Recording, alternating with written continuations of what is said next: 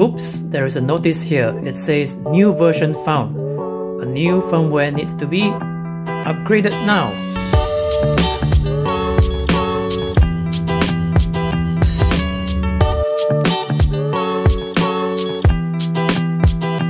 The first step is to fully charge the Q2 and the phone, or at least 50% for the update to happen. Next, activate ZY Play app, select Smooth Q2. The upgrade notification popped up automatically when I activated the ZY Play app. Let's click on the Upgrade Now button. It says the new upgrade will be version number 1.96. Let's click on the Download Now button.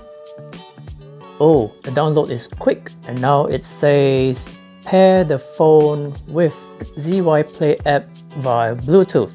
Let's tap on Confirm. The firmware download is completed but not installed yet. When I click on Upgrade Now, it says please connect device. Close the upgrade window. Inside the ZY Play app, press Connect Now. Find the device in the list and press Connect.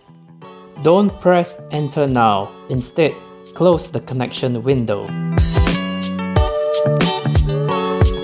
Tap on the Upgrade Now button. Tap on the second Upgrade Now button. The Smooth Q2 will turn off and the upgrade begins, which will take about less than 5 minutes. The next step is to like and share this video, leave a comment, and subscribe! And after that, I'll go out and test this baby.